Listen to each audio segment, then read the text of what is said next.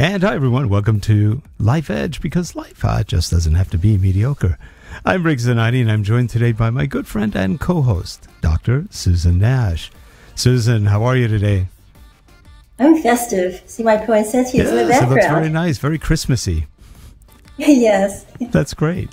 And in studio, we've got Harold Muliati. He's running the video switcher and our video producer. And Susan, would you like to introduce our guest today? Yes, we have a great privilege of having Norm Szydlowski, who's from Tulsa, Oklahoma, and former executive of the SemGroup. So he has a lot of insights about the economy and energy and all sorts of things. That's great. Well, here we go.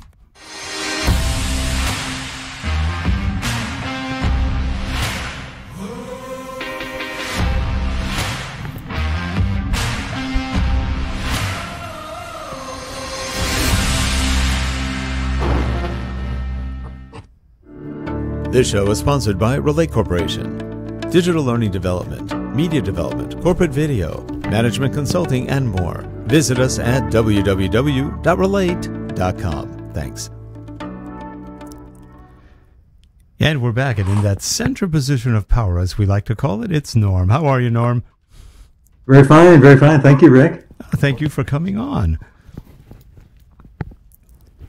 So we're so glad that you're here, and it's just you have such an interesting background, and I was glad to actually get to know you through the Tulsa Global Alliance, because we had a group of executives and energy entrepreneurs from around the world, and you had a lot of interesting things to say, and I thought it would be really great to have you here. And so anyway, would you like to tell us a little bit about yourself, your background, how you got into energy?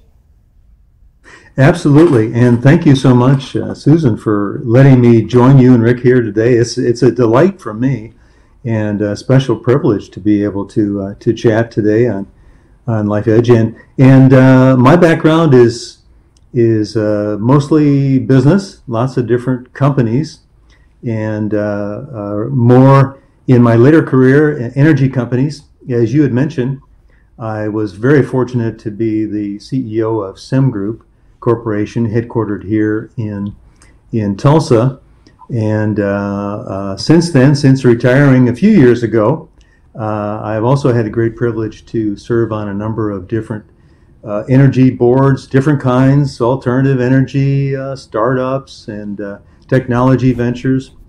But in the past, my career was one of great fortune that I got an opportunity with Chevron, particularly, to travel around the world and participate in many different countries I know that you've been and enjoyed visiting, and different cultures, it was quite enjoyable. And in one of my series, just to round that out, and the reason I got involved, as you mentioned, Susan, you and I were on the State Department program a week or so back. I had got a call one day from the Pentagon, and the Pentagon said, we got this reference from you, and we'd like you to come work for us in Iraq, and we need your help, and it's time. We need to get the oil sector back on its feet, and you have some experience that seems to fit. So can you be in Kuwait on Monday and help us out? And when I went home and told my wife, she said, "Who called? And they wanted you to do what? And be where?" And in any event, it was a tremendous kind of one of those life experiences that I've so much enjoyed and felt like I gained a lot. So lots of places, lots of international things, and lots of energy. Oh, that's amazing. So I know that a group from Iraq came in last year to Tulsa, and I was wondering if you were involved with that same group that was with the State Department. Yeah. Yes. I've done the group that our colleagues there at the Tulsa Global Alliance brought in from the state, and also in years past with Oklahoma City has a group where they bring in international visitors on the State Department Leadership Program. So it was nice, Susan. I got a chance to reconnect and practice the 3 words I know in Arabic, and kind of touch base with what's happening from their perspective on the ground. Because often I think today we all get so much news, and I love it, and I love the connection, and I can get so, I feel, up to date with all the news feeds rolling in. But it's still just critically important, I think, to get a chance to talk to people that are on the ground and get their perspectives and get a little bit of a culture capsule, not just what we see in headlines. Oh, absolutely. I know we just get one usually very slanted version. I know that Rick has often talked about that because he's originally from Argentina and he's lived there. And it's interesting to hear him talk about the difference between how people talk about, say, hyperinflation and what it was like to actually be there. Living in it was highly overrated. It wasn't that much fun. You would get up in the morning, buy a pair of jeans for $35. That afternoon, it was now $50. The next day, it's $100. You just go, oh yeah. So yeah, yes. It was definitely an interesting thing. That was back in the 1977 to 1980 time frame when I flew back. I was born there, but I've been here my whole life since I was 3 years old. But I went back for 3 years. It was an interesting experience. I worked in international banking there, and it was just a fascinating time. That was during the military government and everything else. So hyperinflation is not a fun thing. And having been in banking and having seen what inflation was like, I marvel at the miracle of what we do with money right now. We have no inflation, in essence, where we should be probably 2,000% inflation at the rate we're going. But yeah, it's just interesting between quantum easing and how we manage money. We are a perfect example of reputational solidity. Our reputation keeps our money valuable rather than the amount we print. That's pretty amazing. I couldn't agree more, Rick. I think you make some good points there about money, and I guess in one sense it's nice to be in the U.S.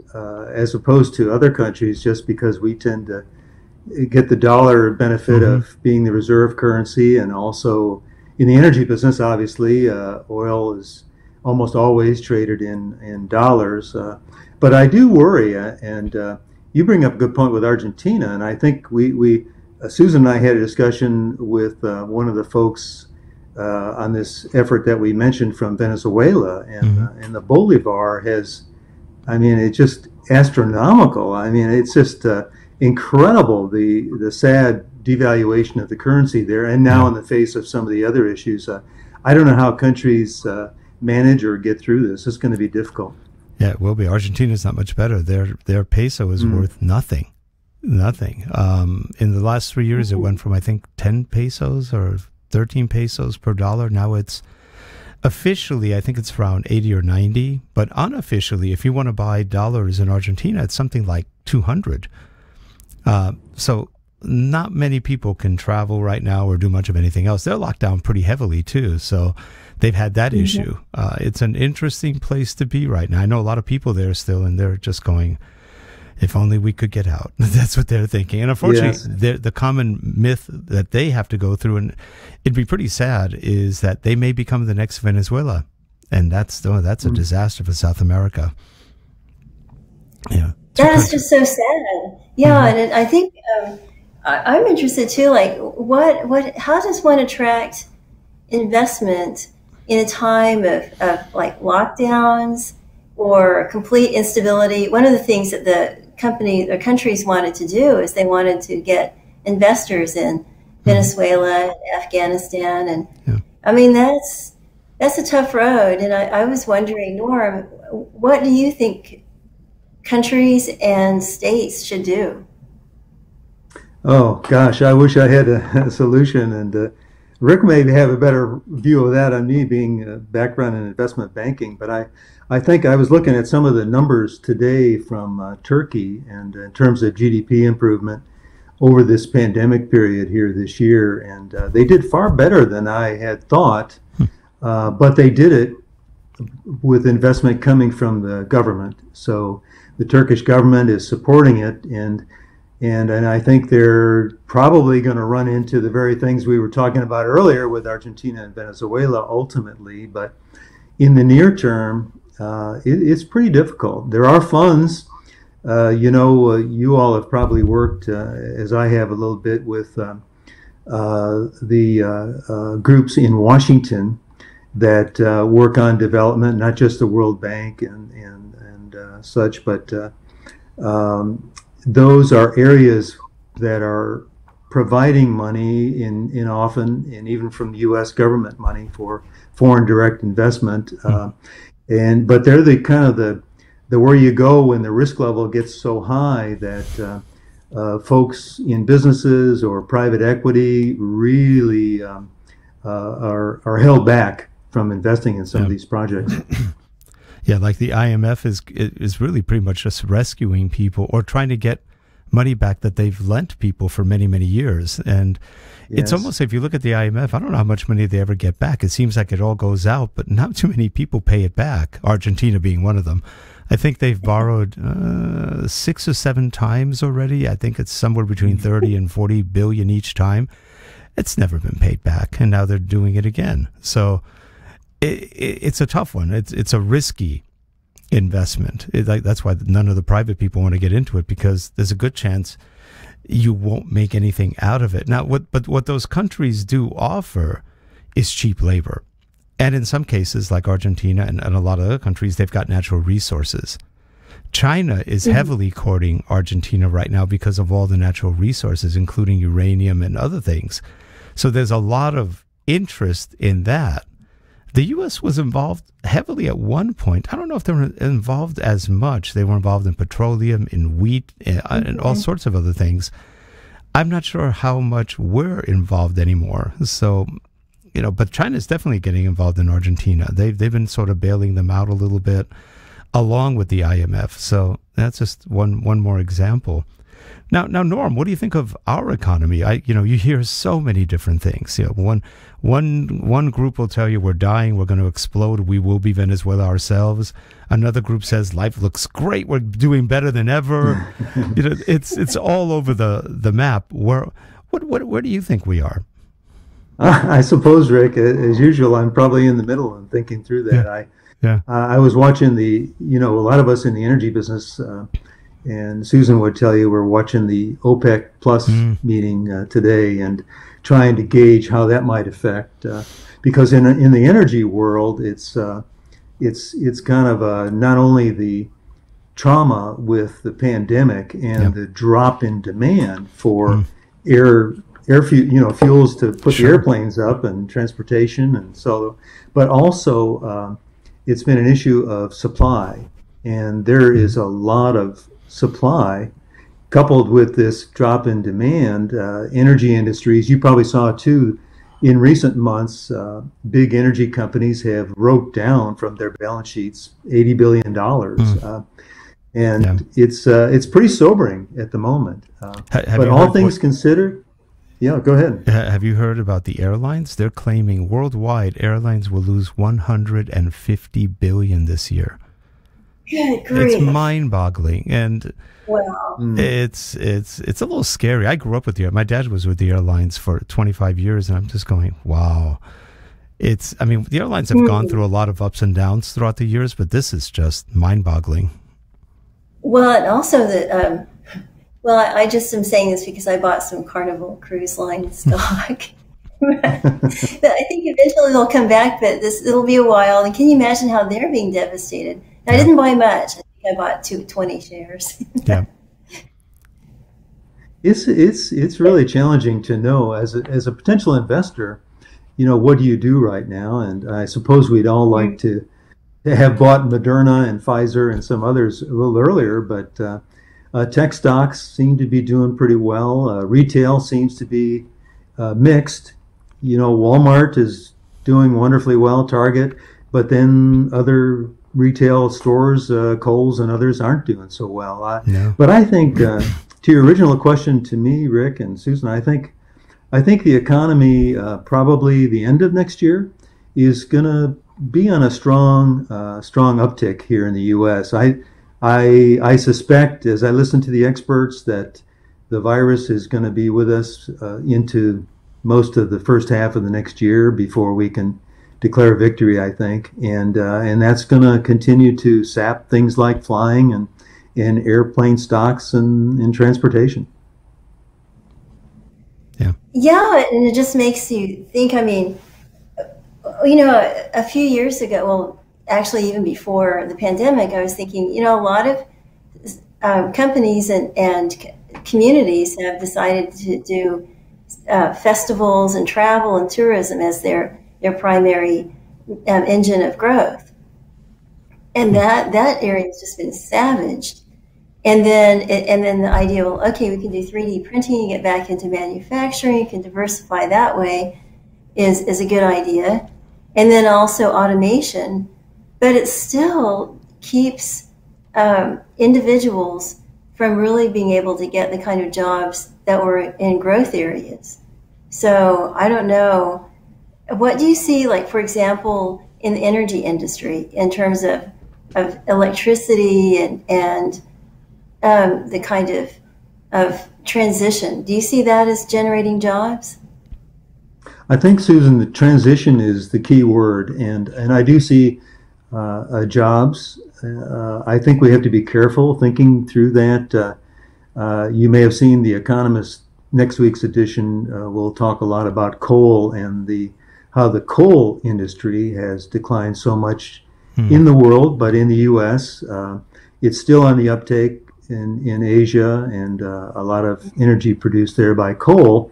But your point about transition, to me, speaks very strongly to what we need to be thinking about in the energy industry.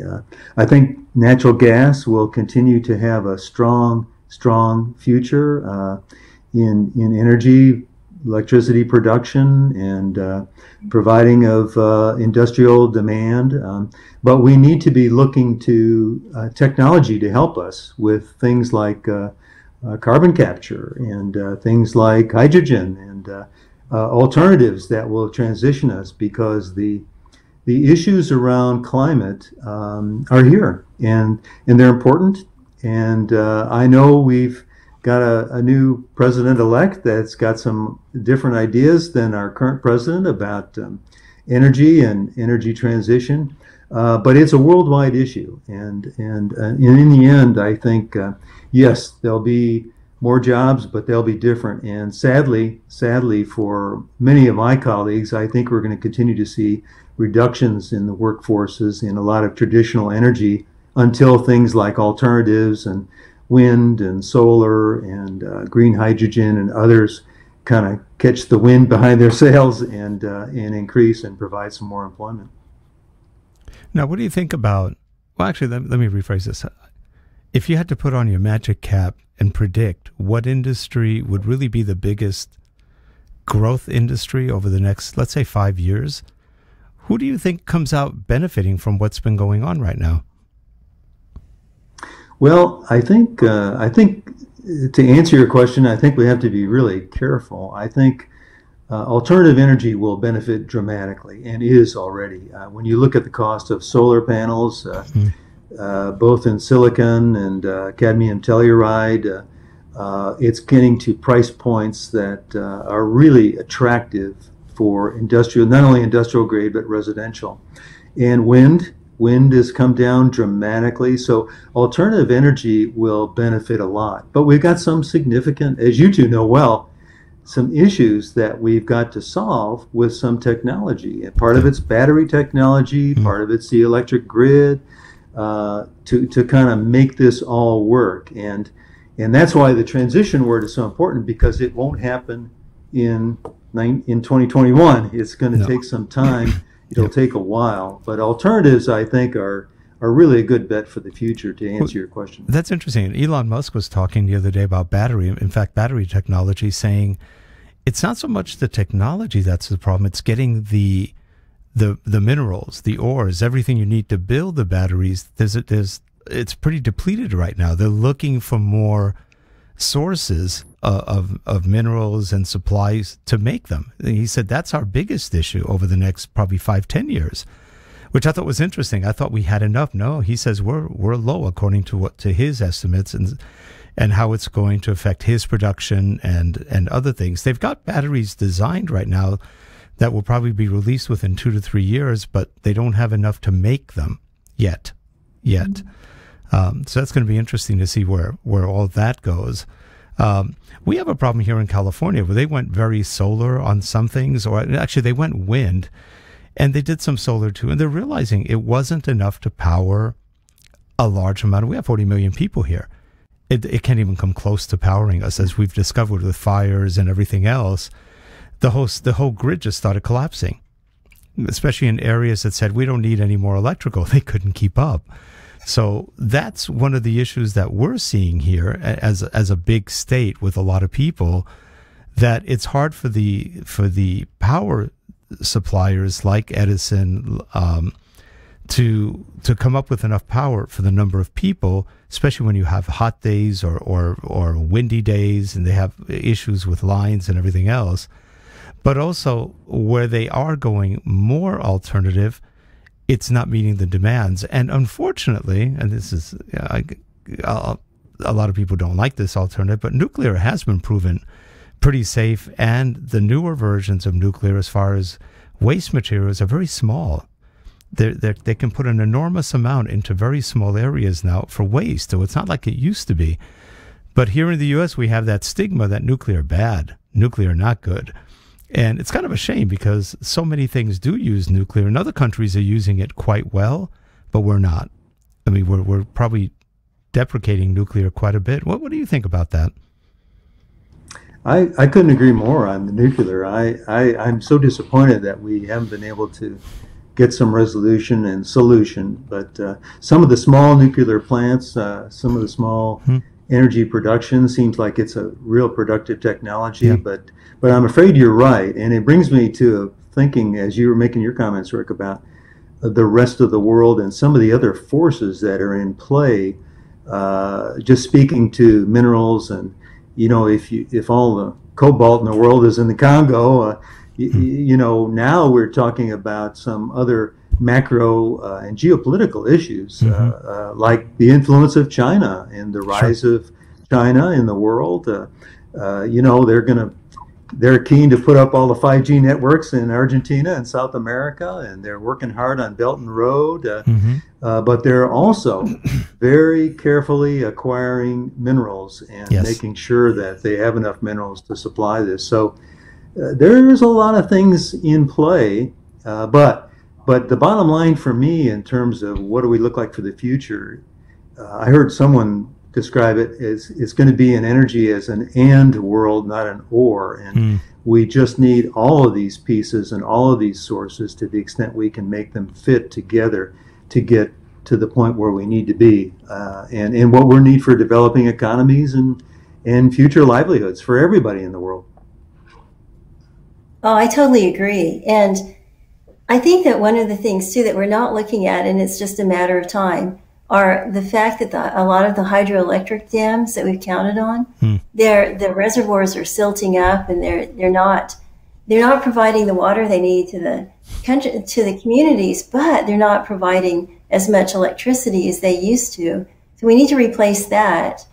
And I was thinking probably a big growth area would be, I mean, eventually we will have to go back to some nuclear, but if we have, do we have enough copper wire for putting the transmission lines across the nation? I mean, thinking ahead and all, not just the power itself, and not just the geopolitical pieces, but every single thing in the supply chain. It gets complicated. Well, Susan, you know who has most of the copper? Chile. That's right. They're large. They have huge copper mines. Atacama, yeah. Yeah, I'm not sure if the Chinese are there too. I think they might be. But we've been talking, Norm, over the last several shows about China has one big Achilles heel right now, and the Indians just south of them are pointing a lot of missiles at that Achilles heel, and that's the Three Gorges Dam. There's nothing in the news about, very little. But India and China are at least posturing that they're going to go into a war. They've had skirmishes already with people killed. But India moved an enormous amount of missiles, high speed, high altitude, and other kinds of missiles pointing at the Three Gorges Dam. Because if they take out the Three Gorges Dam, that takes out 70% of China manufacturing. That's pretty scary for China. You know, they can't defend against multiple missile attacks like that. And I think they're aware of that. So there's a tense area, or there's a tension building up there that you always wonder, what are they going to do now? Because if they take out China, that takes us out. That takes just about everybody out.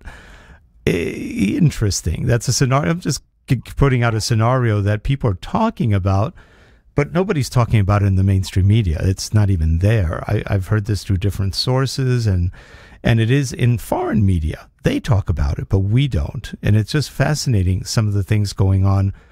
I think it was Japan, Taiwan, and India have signed a pact to help each other in case China attacks. So there's a little bit of risk playing on the board out there in the real world of who's going to move where, what pieces are being moved into place, and the weaknesses of each of these countries and their manufacturing and or other production processes. Just like we have weaknesses, so do they. Oh, you're well said, and you both are right about the supply chain. It makes me think about that and the interaction of how interdependent so many countries and others. And I remember years ago, I think Thomas Friedman wrote a couple of books about how the world's getting closer together, and how if when two countries get McDonald's, it's gonna inoculate us from the potential of these kinds of flashpoints leading to potentially war. But I'm not so sure anymore, and it's a worry. I just wish we could come together on something. I don't know what it is, climate change or something that would get various countries to kind of get past some of these potential flashpoint issues and work together. Yeah. Absolutely. And it's interesting because things that you would think would unite us, like trying to come up with a strategy to deal with COVID. Actually, I was reading today about the emergence of vaccine nationalism, and how some vaccines will be accepted by some and not others, and yes, terrifying. And we saw more fragmentation. It's still. I think we all bring our own vested interests, and sometimes we, in the media and everything else, as we all talk about, there's an echo chamber that kind of reinforces that things.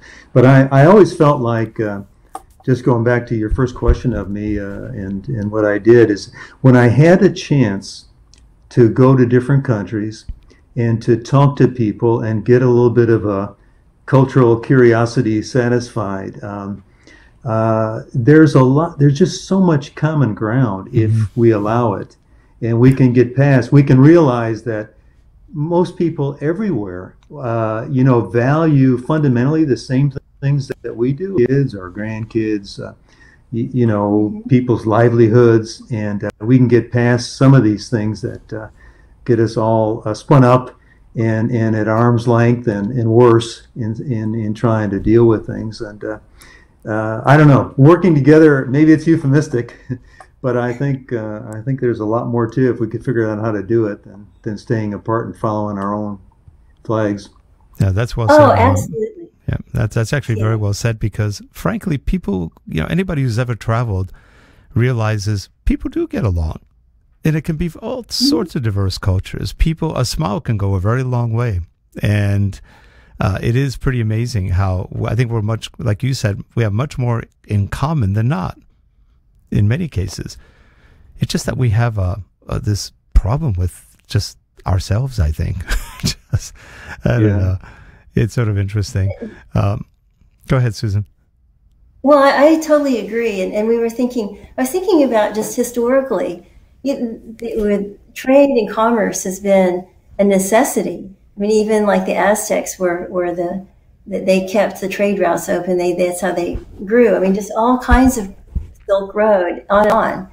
And, it looks like I've frozen here. Anyway, but at any rate, I was thinking too, if we think back to our brains, and we have our limbic system, so we have the reptilian brain that reacts, and if that's triggered, our actual rational brain just can't work. And so I think that if we can just keep from triggering ourselves, and the media is not helping, but we can be more rational. No, you're right, Susan. And I think the other thing for me has been, to try and it's not so much not take myself so seriously, but try and be not only objective, but not think I know a lot of things. When I'm a Catholic boy from the south side of Chicago, so I got sent to Iraq and to Baghdad. And sadly, I thought I knew everything about it.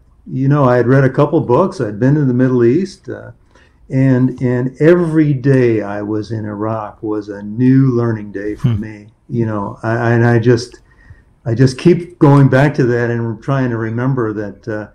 You gotta be present, and you gotta listen hard, and you've got to realize that you can add a lot to your knowledge, because Nobody knows everything. Norm, before we wrap up, what's in your future? Well, I hope a vaccine. But other than that, Rick, I think, thank you for the question. I think I'm just keen to pursue different activities, and I'll continue to serve on different corporate boards and philanthropic boards, and just hope I can continue to connect. This media and Zoom and some of the other have been really good for me, because I'm one of those that we all three of us, I think, were, that I spent more time in airports and on airplanes than I could possibly imagine. And it's been nice. It's been nice to be able to connect with people and to connect with things of varying interest to kind of keep things going and stay active and stay lively. That's great. And we have one final question, which is what we ask everybody. What was it in your life? Because you've had a great life from what you're saying, and I've read a little bit of your biography. What was it that gave you that edge that made you who you are? I think I would go back, Rick, to just both intellectual and cultural curiosity, and I don't know, I guess I've got to be careful after what I just said before about saying I have an edge. But I think I think for me, when opportunities arose, I thought about them carefully, and I was able to take them, whether it was moving around the country, taking a different job, taking a promotion, taking a lateral job, but thinking about those opportunities and just taking those has really been beneficial to me, and I felt so good about it that if people ask me that question, I think that's my answer, and hopefully that would be helpful to them too. That's great. Oh, that's really wonderful. And it takes courage to actually take and walk into something new. So that's really admirable. Well, you both are very kind to say that, and I'll just tell you both again, thank you so much for having me on the program and letting me join you too. It's been a great education and conversation for me, so thank you again. Yeah, we appreciate you coming on and definitely enjoyed it. We wish you the best in what because you're embarking kind of on a new life too right now. You've started, I think you sold off the company where you were, and now you've got all sorts of new opportunities. That's exciting. Maybe in a year or so you can come back on and tell us what you're doing, because I have a feeling it's going to be fun. It will definitely be fun, and it'd be lovely to be back. That sounds great. That'll be great. Well, if you're watching the show, please subscribe and engage with us too. If you have any questions for Norm, you can put them down in the notes below. We are live on LinkedIn right now, so we're also going to be re-uploading the show afterwards, because we're recording too. We're putting it up on YouTube and Facebook. So take a look at the show, and if you have any questions, just put them down there, and we will get answers for you. Have a good one, everyone. Thanks for showing up, and we'll see you next week. Norm, again, a pleasure. Susan, as always. Thank you. Thank you again. Bye.